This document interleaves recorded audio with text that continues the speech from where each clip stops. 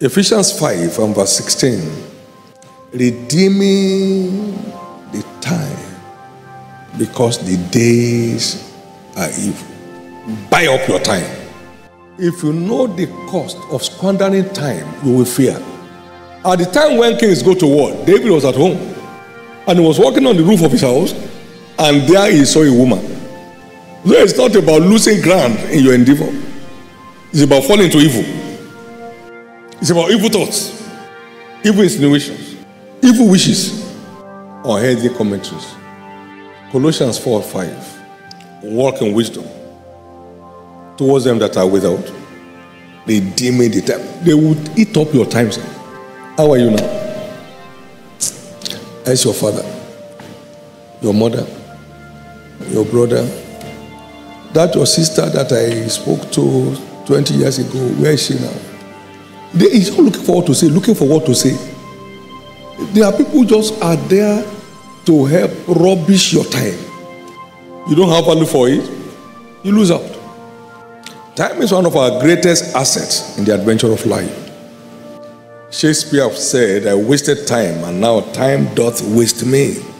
He looked at all that he would have done with his time, but somehow, he saw a lot of it wasted. With all that he accomplished. Our great Nnamdi Azikiwe said, give me my youth back and I will pay any price for it. Just looking back and saying what I would have done if I had better sense. Quality time investors usually end up as newsmakers. Invest your time.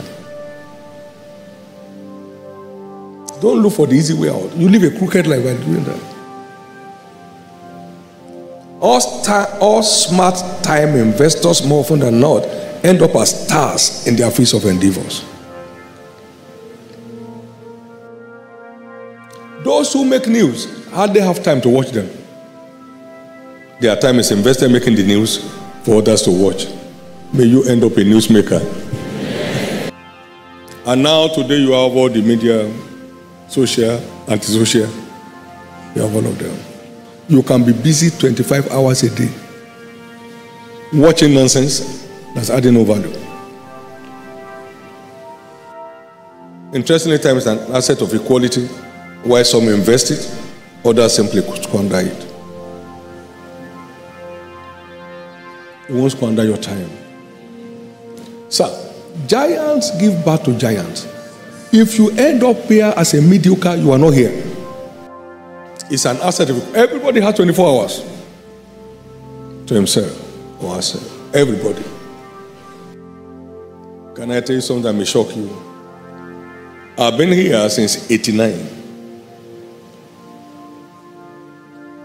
There are few places we mention in Lagos that I know how to get there. Very few. Do I know where Surulere is? I don't. I know where Bagada is? I don't. Because that's not what I came for.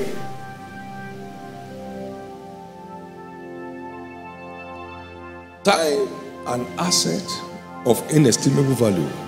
Don't squander it. Don't squander it. It can't be bought back. It cannot be bought back. Time.